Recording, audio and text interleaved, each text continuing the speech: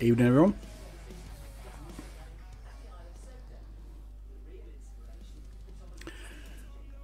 Thanks for joining the stream tonight.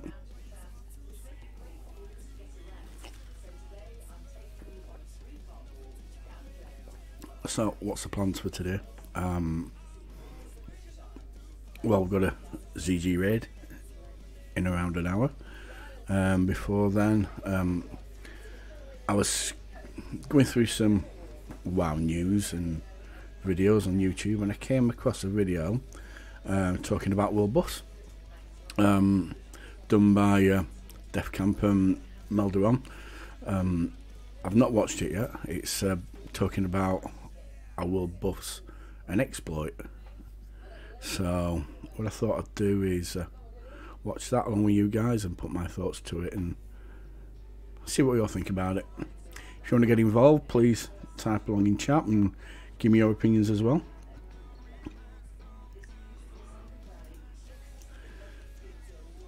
So here we go, let's have a look at this video.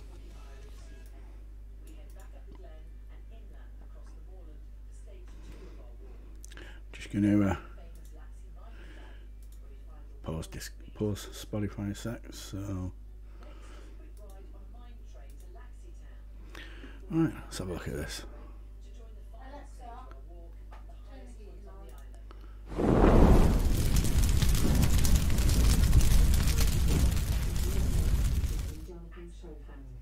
Greetings, ladies and gentlemen, Melderon here. Before I get started with this video, I'd like to state that this is obviously an opinion piece.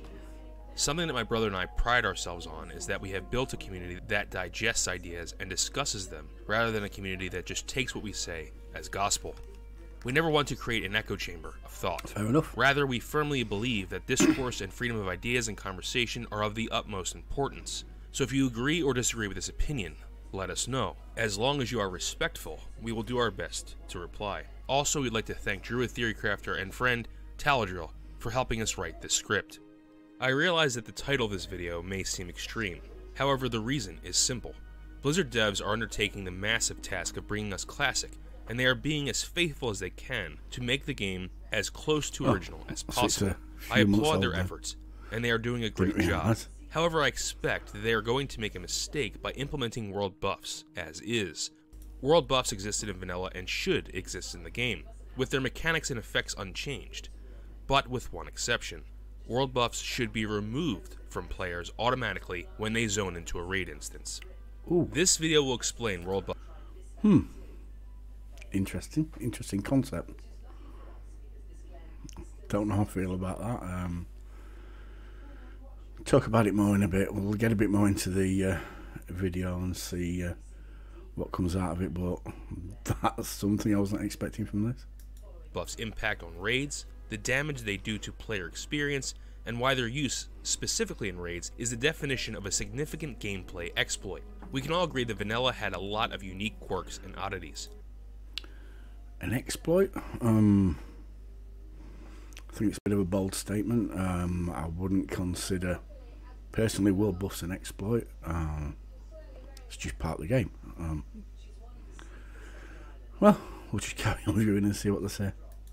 However, things that constitute exploiting the game are not beneficial to the health of the game. I hope that anything found to be something that meets the criteria of an exploit, regardless of its presence in vanilla, would be fixed by the developers for Classic. Before going into the discussion, let's go over what an exploit is. Okay. From Wikipedia. In video games, an exploit is the use of a bug or glitches, game system, rates, hitboxes, speed or level design, etc. by a player to their advantage in a manner not intended by the game's designers. Keep this definition in mind when... But if world buffs are designed by the game's designers to do what they're intended to do, I don't understand how you can class that as an exploit. It's part of the game, but well, keep an open mind, keep listening. Seeing how world buffs affect the user experience. You will see that world buffs are an exploit because players utilize the game's system to their advantage to simplify raid encounters, and this behavior was not intended by the original developers. With the understanding of how world buffs could fit the criteria of being an exploit, let's turn to some pros and cons of their presence in the game, and then get into the day-to-day of how they are utilized by the players. World buffs add a significant incentive to do world PvP events. This is probably the biggest pro to keeping world buffs in as is. Yeah. World buffs are understandably extremely sought after, so it can be incredibly rewarding for a But what about PvE servers? Swings and roundabouts work both ways. guild to lie in wait to destroy an opposing faction's guild who's about to enter their weekly raid with world buffs. Additionally, with solo PvP play, players such as priests can remove world buffs while lying in wait at raid instances to the same effect. World buffs cause more general world interaction, since you get these in Dire Maw, Very true, on yeah. Zandalar Island, in Felwood, and even at the Dark Moon Fair. Your chances of running across opposing faction players. He has a good point there. What will buffs do, it does get players out of their cities, their faction cities. It does make them get around a bit more, so there's a bit more interaction with people. But if we're talking about griefing and removing world buffs prior to a guild raid, and if they're going into a raid, to me that's the person's choice on how they want to play. They've got two choices. They can play a PvP or a PvE server. That's only going to happen on a PvP server if players don't want to risk being ganked, which, to be honest, is part of the game. Then you play a PvE server. It's as simple as that. It's a player choice, and I don't think because a player has a choice you could really class it as an exploit. But let's carry on. Players is higher. World buffs provide additional competition for the highest level guilds. A wipe will be a guaranteed loss of any chance of competitiveness from that guild or any member of that raid team for the week. The guilds that do the content without wiping will be the competition to beat. In general, world buffs make... Let's just go back to that point again. that do the content without wiping will be the competition to beat. In general, world buffs make your character... So, yeah, I can understand that. Yeah, it's a good point. But in a game that's 15 years old, competitive play is good, because it's one of the things that keeps an old game going and keeps it alive, in my opinion.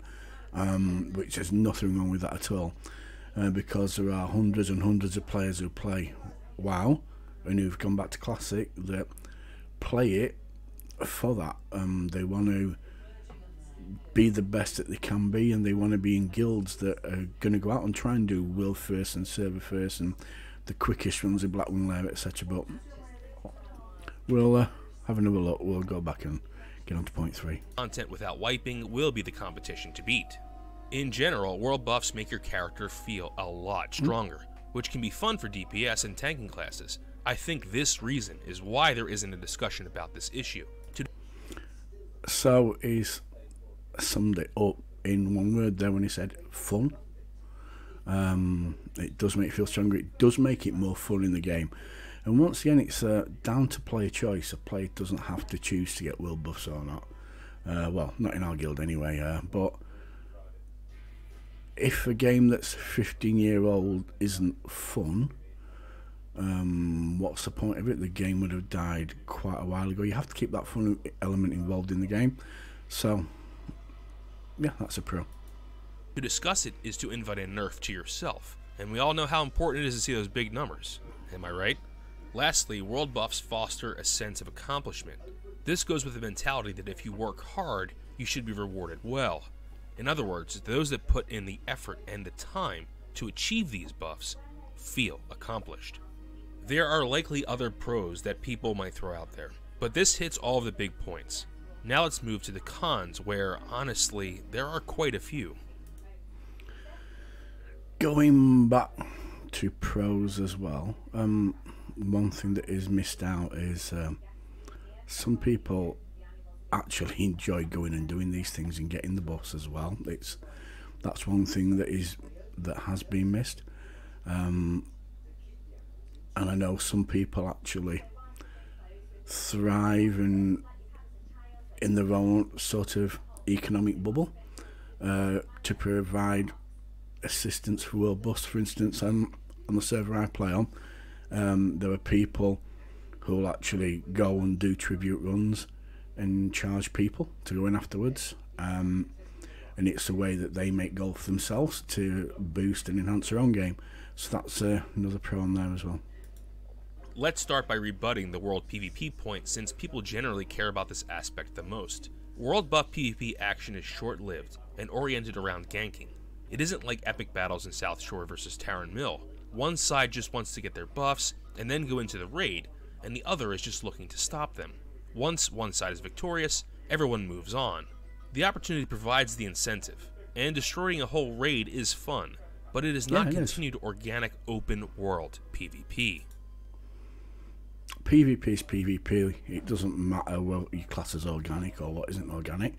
When he's talking back to like battles with Tarren Mill, if you're gonna class PvP in that sort of niche, the only time you'll ever see PvP in that aspect that's organised that well is when you're going to get Horde attacking Ironforge and Stormwind, and vice versa when you get Alliance attacking Orgrimmar and Undercity. Not Thunderbluff, because there's never anybody there, but because that PvP is epic, and that can be done on both PvP and PvE servers. But talking about ganking people again, going into raids and removing the world boss, that's part of the game. That's part of PvP. That's not just a WoW thing. That's going back to games I played previously, like Lineage 2 as well.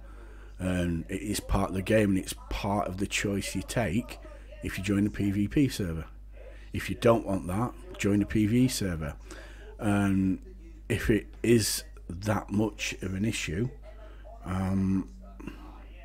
maybe people need to be approaching devs or something like that. It'll probably never happen.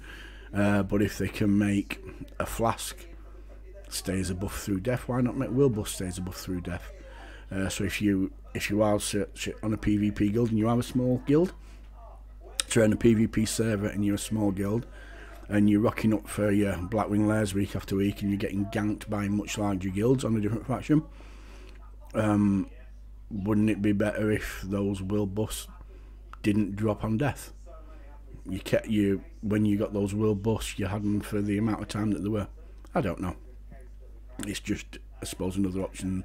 Whether it's viable or not, whether Blizzard could implement it, I don't know. Additionally, talking about PvP and competition, there would be strong incentive towards collusion between guilds and factions to sabotage top performing guilds from doing raids with world buffs. That comes back to the PvP though. I don't think there's anything wrong with collusion and cross-guild faction and things like that. It's part of the game. I'm going to go back to my days in Lineage 2. Massive PvP game. If you've never heard of it, go check it out. It was back in the day one of the biggest MMORPGs. Part of that game where you formed alliances with other guilds. There was no factions as such. Anybody could kill anybody. You could even kill people in your own guild.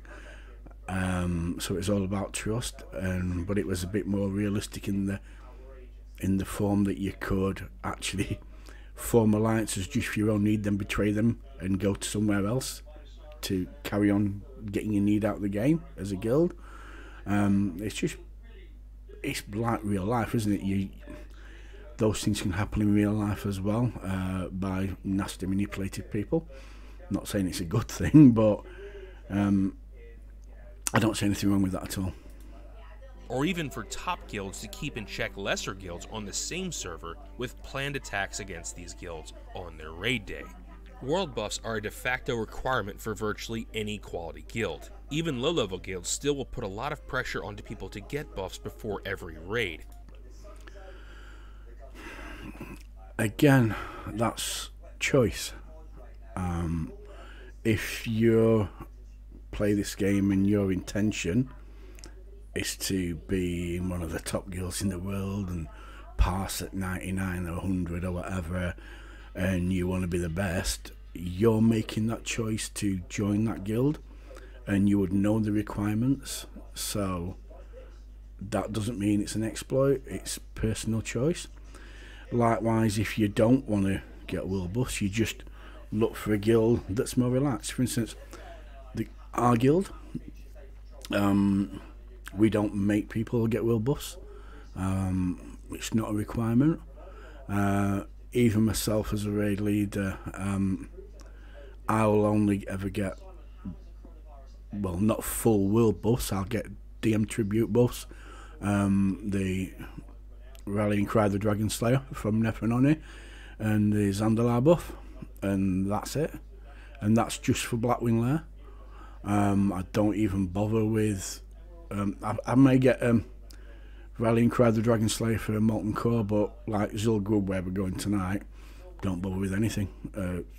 It's the way you want to play, and to me, parsing and damage meters aren't everything unless it's you are really pushing and wanting to progress.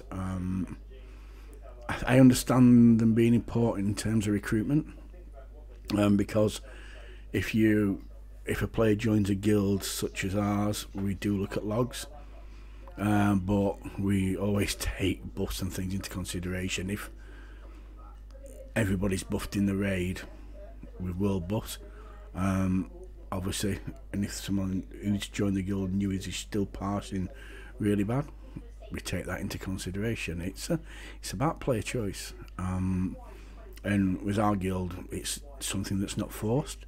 But when we do Blackwing Lair, quite a few of us do it, but personal choice, and we enjoy doing it. And even myself, like I said earlier, about people charging. For instance, last night in a Blackwing Lair run, I just rocked up at Dire Mall to log out, ready to do the tribute bus later on, and there was a guy stood outside selling. They'd done the tribute run, they'd cleared it out, and they were selling spaces to go in and get world bus for 5 gold, which is pocket change really. So I just gave him 5 gold, went in, got me bus, and I came out and he did me a portal to Stonewind. So again, it's personal choice, and it took 5 minutes. So you don't even have to do a tribute run, because there are plenty of people out there who'll sell you those buffs as well. So it's not, as I said, it's not forced, it's player choice. Getting world buffs is busy work drudgery that forces people to do the same thing over and over again. While you might say the same about consumables, remember that these can be bought with gold, and you can farm gold in many different ways, adding more gameplay variety. After getting world buffs, you must log off your character so that the buff timers don't go away. People routinely get buffs the day before the raid, meaning that your main character is inaccessible from anywhere between an hour before the raid to a day or even longer. This, in my opinion, negatively impacts the game as the world feels more empty. You are missing out on social interactions that may benefit the server as a whole. No, I don't agree with that. I would say 99.9% of players in the game now have got alts, max level alts. So even on your main, if you do get buffs, I mean, to go to the extreme of getting your buffs the day before and logging out, no. We just get the DM buffs an hour or so before a raid and log out. But even if you are logging out a lot earlier, it's your choice. And as I said, most people have got alts nowadays, so there still is that interaction. You're still playing the game. There's still a lot of communication with people in your guild as well. So to me, that's a bit of a non-issue. World buffs have such a strong effect, and a raid wipe removes these buffs. High-performing players in non-top tier guilds won't be able to compete directly in standings against those in top guilds. Again, it's choice. Some guilds want to go out and break records, and some guilds don't. Buffs effectively boost the group as well as the individual, while members of guilds who lack world buffs hinders both the group and the individual. And because of the direct issue in the con above, losing world buffs in raids is the ultimate morale destroyer. The effect of world buffs being lost sours an entire raid night and can happen within the first 5 minutes of the raid. This effect is predictable and extremely unpleasant to be part of. So once again, that can come down to whether Blizzard could introduce something such as making world buffs livable through death, so they don't come off you when you die, like a flask. I don't know, but I've never seen it breed toxicity in any of our runs when we've wiped. But I think if we play this game for fun, we play it because we enjoy it. If you would let dropping world buffs affect you that much, I think you really have psychological problems. It's a game at the end of the day, and it's, like I said, player choice. So far I've mentioned 6 cons, and I haven't even gotten to the biggest problem of world buffs. World buffs flat out trivialize content. I'll say that again. World buffs flat out trivialize endgame PvE content. Right. Endgame content at the moment is trivial anyway. I wish it wasn't, but it is, and that's nothing to do with world buffs, because you can clear content quite easily now in Classic without world buffs. There's no need for world buffs to clear content and make it trivial. I think the reason people, like I said, have world buffs is because they enjoy getting them. It's fun. They can do things a little bit quicker, and those guilds that do want to go out and set records can do that. But to say they trivialise content, no, because the game has evolved in 15 years. 15 years ago in Vanilla, when we used to play Vanilla, I remember raiding Molten Core, and I was in Beast Slayer Hunter gear for months before I was getting gear. But nowadays there's that much information available to players in terms of resources that can help them understand mechanics of a boss fight better and what they need to do within that fight a lot better. The understanding in gear is a lot better, and players are actually, there's a little bit of an imbalance what Blizzard have introduced in the gap between gear that's available and knowledge of it and the encounters that we're doing at the moment. So to me, the encounters are way behind gear level, so it's gear makes it trivial. I'm hoping by the time we come to AQ that balance is a little bit more even, and AQ is a little more difficult, but I don't think world buffs trivialise PvE content. I think the content's pretty trivial, and you can pretty trivial without world buffs, to be honest. Anybody can clear any content in the game at the moment without world buffs. People do so much more damage and get a lot of increased survivability as well. Put that together and you can stomp content way easier, faster, and ignore many of the mechanics because of quick kill times. Stacking world buffs provides between 30 to 60% more total raid damage depending on the class and role. No, I'm not exaggerating. And additionally, over a 30% health pool increase for the entire raid. Let me reiterate, depending on the class, world buffs add up to a 60% increase to damage. Having an entire raid with full world buffs increases raid strength to crazy levels. To put this in perspective, this is along the same lines of comparing two players' effectiveness, where one has an optimal DPS build and the other has literally no talent points even assigned. No. Yes, it is that big of a difference. We can see that with this list, while world buffs may add a lot of fun with personal talking about this strength being an ability exploit, and more world encounters, I've not there are seen a lot anything of that yet that downsides. white would be an Repetitive exploit. busy work to get buffs, immediately followed by required downtime in the form of logging off or playing on alts, becomes the norm. Raids with world buffs are easier to the point of trivial for some, That's but why there are instantly world turn buffs, and that's toxic why when they're a in the game. mistake happens and a wipe removes all of the buffs. All this because of an artificial inflation of hidden flavor due to buffs that were never planned to be all stacked together. Let's take a little tangent to go over what the experience is like for players if world buffs are a thing in Classic. Those of you that haven't been around the private server scene can benefit from seeing how the flow works. You'll start out by taking a flight over to Feralis and then ride over to Dire Maul. Since your guild will often do it around the same time, one or two groups will do a quick tribute run. Once done, everyone there will enter a raid group, and with a cap of 5 people concurrently in the dungeon, one by one people will trickle in, piggybacking off the initial clear to get the buffs and then leave either by hearth or port.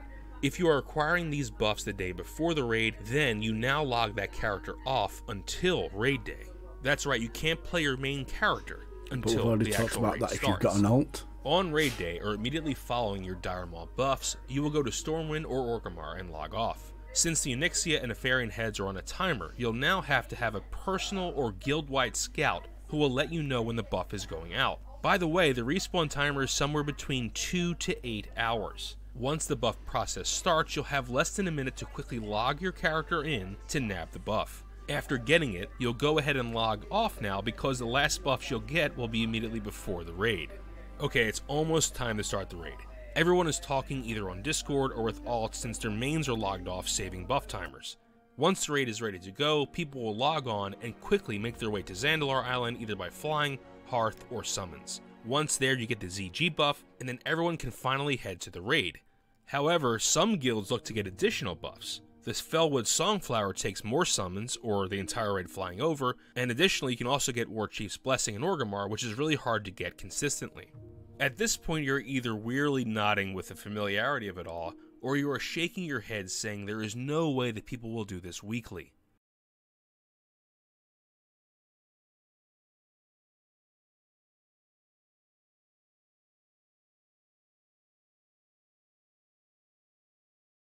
And you're right, they will do it twice a week. Never underestimate what people will do to take the easy route in an MMO, and world buffs are a quintessential easy route. Many of you guys are probably saying now, no, I refuse to believe that casual guilds will go through with this. This is a hardcore guild issue only. I'm sorry, but it won't be.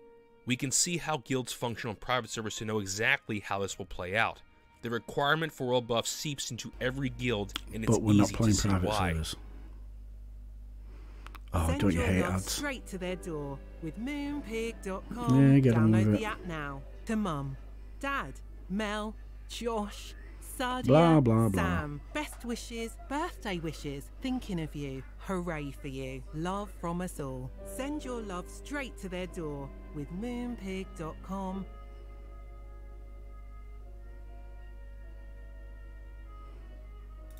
Send your love. What?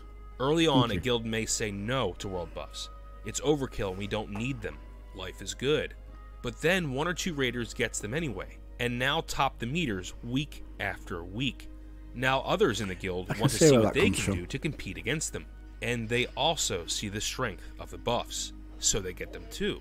And on and on and on until those truly casual enough to not care about raid progress at all are the ones not doing it. What's the real motivation for this? Meters? No, it's loot. Top performers have a better chance to get good gear. No. Don't agree with that. Depends on the loot system you run as well. Again, I know I'm going back to our guild, but we run CPGP. It doesn't matter if you've got will buffs and performance to get loot. It's how many points you've got. It's how much you've earned. It's how much time you spend raiding, how many bosses you kill, etc. We don't individually target people that way because that's pretty unfair. If you are in a guild where it's the reward the top performers, obviously that's more of a hardcore guild, but you have the choice to be in that environment or not. If you aren't that, then you aren't going to get the best items. If you want the best, you need to compete, and you cannot compete against world buffs, so it's either join or die. The major effect of this is that it is such bad gameplay. Look at all the downtime.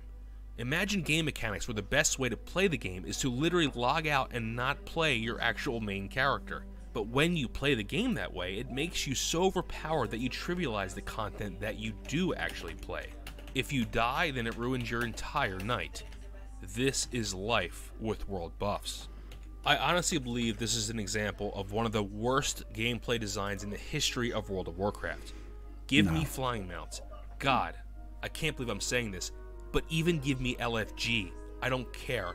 It's not as bad as something that penalizes you for wanting to play the game with your main character. There's add-ons for LFG. Back on topic. This video started by saying that world buffs are an exploit. Bold statement, but hopefully the idea is softening a bit for you now. Let's keep going down this rabbit hole, shall we? We will now dive into a few historical exploits directly from vanilla WoW, starting with the most infamous one, the Paladin Reckoning stacking incident. When this talent came out, there was no limit to the number of stacks you could build up. So someone was clever and spent hours building up hundreds of Reckoning stacks. And then, with his stacks, he went out and one-shot the world boss, Lord Kazakh, by himself. Blizzard then hotfixed this issue less than 24 hours later. Here's a fun one, only fixed in patch 1.11, the Nax patch. Directly from the patch notes, instituted an anti-exploit measure on certain encounters, almost entirely raid bosses. These encounters will prevent people from zoning into the instance while that encounter is engaged. If you attempt to zone into the instance while that encounter is engaged, you will be resurrected at the outside entrance. We used to do this is primarily to combat graveyard rushing in instances. We used to do this in Molten Core. Before this fix, during Onyxia for example, if you died, you could simply do a corpse run, re-enter the raid, and continue to attack the boss during the same attempt. An even more significant exploit for allowing more player chances during a boss fight was out-of-combat rezzing. Back in the day, when your raid attacked a boss, and if you personally didn't do anything, this is what he's talking about now. In combat. Well, early on, Molten Core was so hard. I mean, we sucked so much that a common strategy to help defeat bosses was to have one or more paladins or shaman stand in the back and not engage and simply wait for someone to die, and then res them, heal them, and let them rejoin the fight. I remember that over and over again. We are so used to players knowing that, apart from always battle trying to reses, everyone gets with the one game. chance to live for each boss fight. It's crazy to think that strategies were based on the But opposite. that's Literally not serve an the boss and exploit. res and do it again. It's but thankfully, part of the Blizz game fixed that's it quick. in the game at the right? time. It's not an Right? exploit. No! This was a problem that plagued MC in Blackwing Lair, and only in patch 1.9.3, a month into AQ and over 2 years after the game's release, was a fix added to finally put a stop to it. Yeah, because These it's not an exploits exploit, and many more were all game. fixed in vanilla. However, that doesn't mean that simply looking at what was fixed in vanilla and what wasn't is a good enough line to draw in the sand. There are many known exploits that people discovered in vanilla. Most were fixed by the time TBC came out, but not all. And some exploits existed in vanilla but weren't discovered until TBC or even in Wrath. Here's an exploit that will absolutely be fixed in Classic, even though it was one of the ones found in Wrath. Certain items existed that had 100% spell scaling. To explain this quickly, imagine an item that adds 2 fire damage to all of your melee attacks. By equipping gear focused on caster stats, if the gear added, let's say, 300 spell power, then now your melee attacks hit for 302 fire damage each attack. Enter the existence of what was dubbed the Fire Rogue.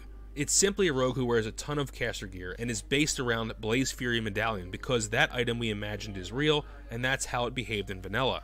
I say this will not be the case so confidently because this is an exploit. No changes would dictate that this remain at 100% scaling because that's how it was in vanilla. It's even how it was in TBC. Yeah. However, to be no changes would be to break the very function of the class. A rogue who does twice his normal DPS because he's wearing stuff geared for mages? Not intended. It's a completely All different of these concept to will exploits buffs. listed are ones that directly affect raids, and I doubt anyone would argue that these mechanics are not exploits or that we should see them in Classic. All of them clearly are beyond how the devs wanted the raid encounters to play out, and yet, world buffs affect a raid far more than any of those exploits put together. Paladin Reckoning stacks, rezzing those that died in battle, and melee being built around a single item is still no comparison to buffs that increase raid-wide DPS by 30 to 60% and increase the entire raid's health pool by over 30%. That tied to the detriment of gameplay that affects how players play their characters just to accomplish this. World buffs are a game-breaking exploit that can't be allowed to be used in raid instances. They're not. One critical issue in talking about exploits is that something isn't an exploit unless someone is using it. It's emergent gameplay that causes these things to surface. For the vast majority of vanilla, world buffs weren't used as they will be today. Is that true? It's, as I've said earlier, the game's evolved. The way people play the game evolves. People learn.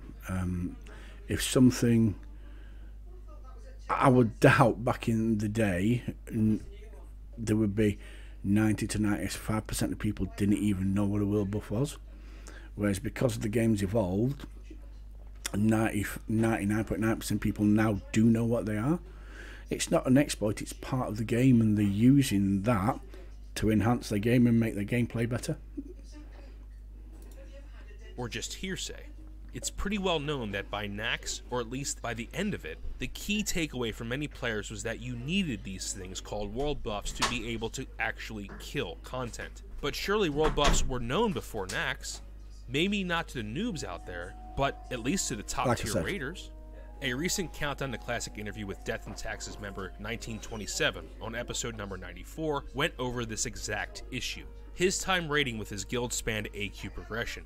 While consumable usage happened, the raid never utilized world buffs. The players were even aware of the buffs, as he mentioned using them for PvP, however they didn't use them in raids. This was one of the top guilds in the world on the bleeding edge of content. If they didn't use world buffs, no one did. Here's a brief excerpt. The game's evolved. Yeah, that's what's fun. I hear about guilds that get all the world buffs before going in, and the only time I would really ever remember getting world buffs was for PvP, and to make the highlight video, I collected a few, nothing too crazy. But as a hunter, you were low on the priority for consumables, so that was really not something I ever experienced too much.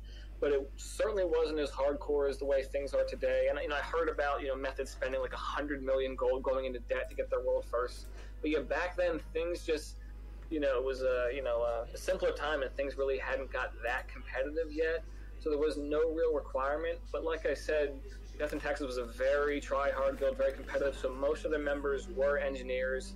But yeah, nothing, no requirement really as to what your professions were. I think I was leatherworking and skinning just to level up, but that turned out to be a relatively useless profession. But I wanted to make the switch to engineering because grenades and stuff like that were just coming into use by the time I was quitting, but I never really did. So no, it wasn't a requirement. Make sure to check out the full interview on CountdownToClassic.com. It truly was the end of the game where the idea of using world buffs in raids came out. By that point, we know, again, that the devs were already focused on TBC, so the idea that world buffs could trivialize content was an exploit that wasn't worth the devs' time.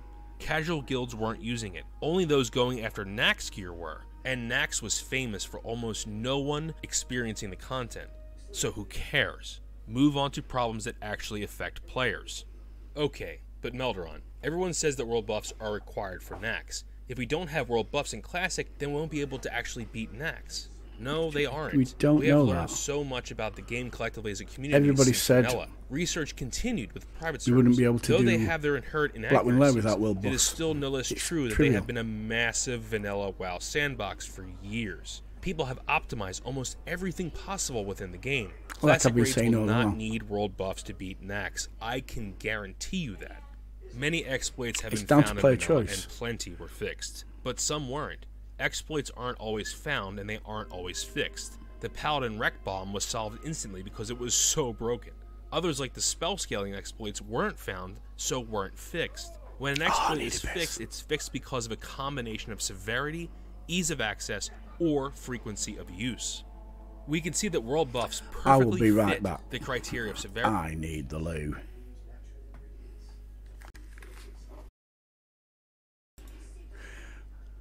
Sorry about that. Feel better for it. Severity, ease of access, and frequency of use to be an exploit. It is truly the trifecta of being a game-breaking issue. The effects of world buffs are severe and make challenging encounters easy and easy encounters trivial. Additionally, it imparts a lot of negative emergent gameplay not intended by the original developers. World buffs are extremely easy for people to access. Only the first 5 people in a 40-man raid have to even clear a Dire Maul tribute run. The other 35 can literally just run in the dungeon with no mental thought. The other buffs simply require you to stand in town or on an island. They are able to be used in every single raid. So, Dire Maul buffs have no cooldown. Dragon Slayer can be activated twice per raid member, giving 40 full weeks of buffs at 2 buffs a week. And ZG can be used once per person, but there's a raid lockout for every 3 days for ZG, also allowing 2 buffs a week. ZG is also extremely easy and popular for alts to run, so there's a never-ending supply of them. If left into the game, we will see the use of world buffs as early as possible and utilized in every single... Has this just said ZG is so easy to run, even on alts. So the whole concept of you're using world buffs, it's an exploit. It makes raiding trivial and end content trivial. It's contradicted himself there because he's just said it's easy. It's about choice. If people want to get world buffs, let them get world buffs. It's not an exploit, it's part of the game. Raid unless the issue is fixed. How do we go about fixing it? Easy. World buffs don't need to be removed from the game at all. They provide a fun and interesting aspect to Classic. However, if a player enters a raid instance, these buffs should be removed from the player. All 20 and 40-man raids shouldn't allow for the use of world buffs in any way for completion of the content. Dire Maw, ZG, Ani, and Nefhead, Songflower, and the Dark Moon Fair buffs all should not work in raids. These buffs can still be enjoyed and used in PvP, in soloing, in world content, and in dungeon. Enjoyed in PvP if you're on a PvE server.